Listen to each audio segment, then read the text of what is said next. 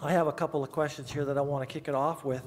And so the very first one was, so when was the last time you issued a traffic ticket?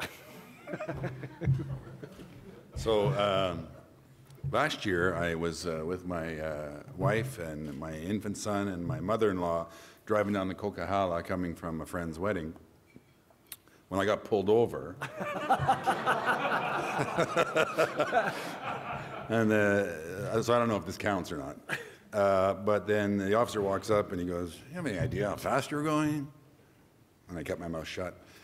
And then he says, "Driver's license, registration is a rental car." I give it to him. I give him my license, and he looks at it and he goes, "Ah, seriously?"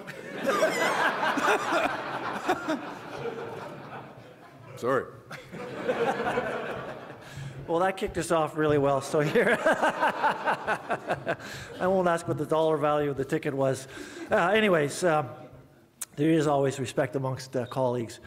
Commissioner, regarding the story you told them there about getting pulled over on the Coquihalla, did you get a speeding ticket in that? Oh, that was just a story I made up. Did you? Are you sure? Am I sure I made it up? Yeah. No. Okay, so when did that take place? Did you get a speeding ticket? No, I don't want to talk about that.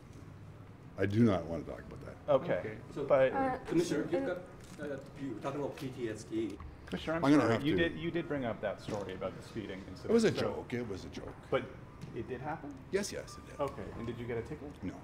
Did you get preferential treatment by not getting the ticket? No. Okay. So can I ask how the situation resolved itself? Well, I was warned. You got a caution. You got a Yeah. warning. Yeah. Okay. Yeah. Thanks, guys. I thought it was fun. It was. Well, not anymore. All right. Thank you all. Thanks, everybody. All right. Thank you very much. Okay. Thank you, Commissioner.